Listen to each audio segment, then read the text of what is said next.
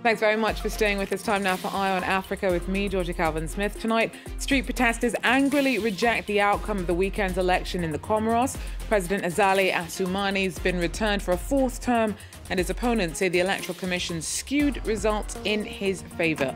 Also, former Ugandan presidential candidates and government critics say that they've been put under house arrest as Kampala receives regional leaders for a summit aimed at discussing some of the conflicts destabilising East Africa. And in the Africa Cup of Nations, hosts Ivory Coast lose out 1-0 to Nigeria's Super Eagles with a second-half penalty, whilst Equatorial Guinea delivers a 4-2 victory over Guinea-Bissau before Titans, Ghana and Egypt meet. But first, at least one person's been killed and dozens injured in violent protests that followed the re-election over the weekend of President Azali Assoumani, who returns for a fourth term. Now, Thursday saw a second day of turbulent street demonstrations by critics who say that his win was fixed. A curfew had been brought in Wednesday night until 6 a.m. the next morning. Clarice Fortuné with more. Residents of Moroni woke up once again to scenes of devastation. Even the rain could not erase signs of a violent night, despite a curfew. There were reports of young men throwing stones at security forces, which in turn responded with tear gas. We burnt down official buildings. We had no choice. Yesterday, when it was night and when the curfew started, the military soldiers came armed with knives. They threw tear gas at us. We are not intimidated, not scared. This morning, we came back on the road. This is an important fight for us. 6 people were admitted in hospital, and one 21-year-old man died. For today, we have 7 admissions due to the demonstrations, including a little 7-year-old child who is not seriously injured because he was sent home. But the 6 others, it was probably by gunshot. And there is one dead, with serious head trauma, probably by gunshots. Tensions are high after President Azali Assoumani won re-election with 63% of the vote and a low 16% turnout figure. But the opposition denies being behind what the candidate said was a spontaneous uprising. The defeated challengers have called for a national day of protest to be held on Friday. Meanwhile, Assoumani's victory is expected to be confirmed by the Comoros Supreme Court at the weekend. Nigeria's former central bank governor will face 14 new criminal charges, including forgery, fraud and criminal breach of trust. Godwin Emefiele held the post for 9 years before being forced to resign last year following his arrest and detention. Emefiele's case is one of the highest profile corruption investigations under President Bola Tinubu. The new charges follow a special probe into the central bank's affairs that found that Emefiele and others had embezzled $1.3 million. He's due to be indicted on Friday. East African Regional Bloc IGAD's kicked off its 42nd session of heads of state and government in Uganda. Now, the summit was meant to tackle tensions between Ethiopia and Somalia after Addis Ababa acknowledged Somaliland as a sovereign state. But in a rare precedent, Ethiopia declined to participate. The other notable absentee from the summit is Sudan. Conflict's been raging there since April. More than 13,000 people have been killed. Our regional correspondent tells us more about what this meeting could mean for Khartoum. Members of the regional bloc IGAD are now in Uganda, where talks have begun this Thursday. Now, on the agenda is to try and find a resolution to the ongoing conflict in Sudan. But that's going to be a lot more difficult than it was initially hoped, and that's because the head of the army, Abdel Fattah al-Burhan, isn't in Uganda. He rejected the invitation by IGAD because the regional bloc had also invited Hemedti, the head of the paramilitary Rapid Support Forces, who the government has been at war with since last April.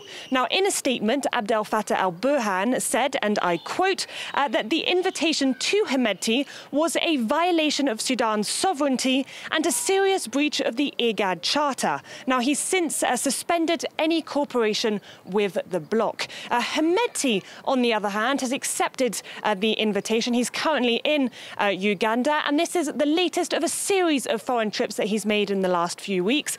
He's been everywhere, really. He's been to South Africa. He's been to Ethiopia. He's even been here to Kenya. And he says that the objective of these foreign trips is to find a resolution to the war in Sudan. But analysts say that the real reason is to secure regional support and political legitimacy so that he can capture all of Sudan from the army. Analysts have also said that in order for long-term peace to be secured in Sudan, it is crucial that both warring sides agree to sit at the negotiating table together. Well, as that summit on regional conflicts got underway in Uganda on Thursday, it sparked some trouble. Uganda's most notable political opposition figures say that they've been surrounded by security forces ahead of a planned protest. Clement Diruma brings us more.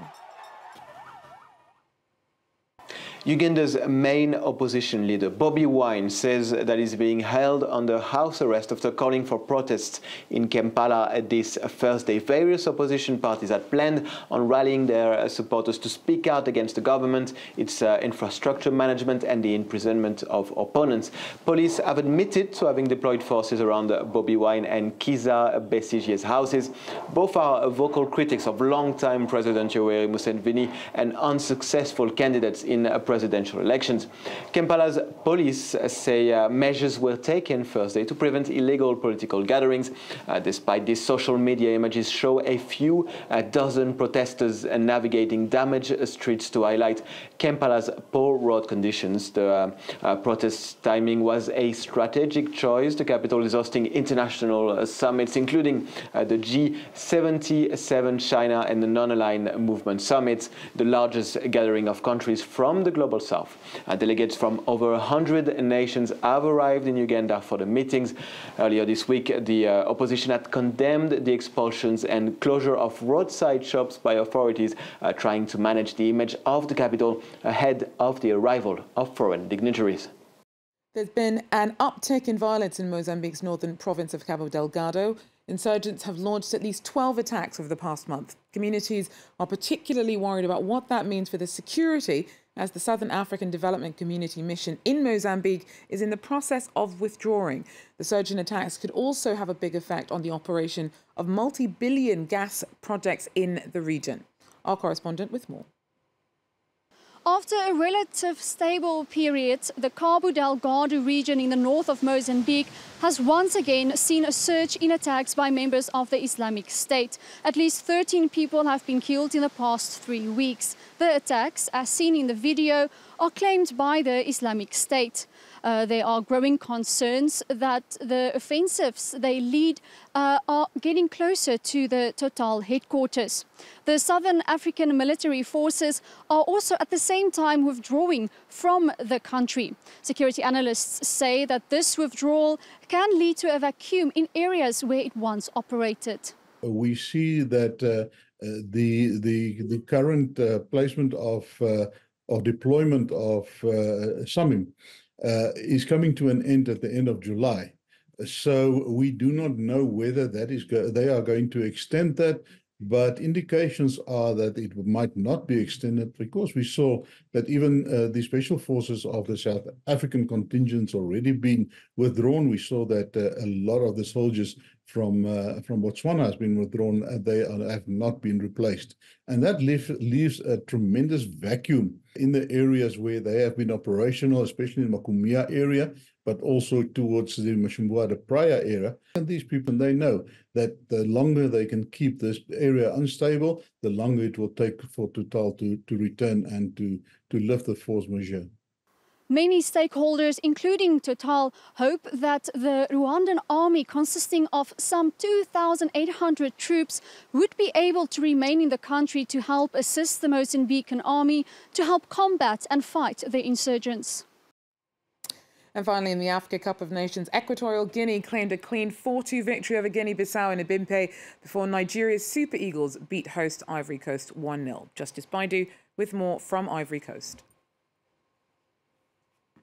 It was one of those games that you wouldn't really expect that number of goals. The game between Equatorial Guinea and Guinea-Bissau. It wasn't really one of those fancied games because there were two other big games that were going to be played later today. Everybody's eyes were on these two latter games. But this game actually did not just produce 6 goals. It did also produce the first hat trick of the tournament. The captain of the Equatorial Guinea side, he did put in 3 goals, and that was an exciting day. Equatorial Guinea, they dominated from start to finish, and they now have gone on top of that group, making that group a very, very dicey one. That also includes Ivory Coast, the host nation, who were hoping to be able to win against Nigeria, another tough side on the continental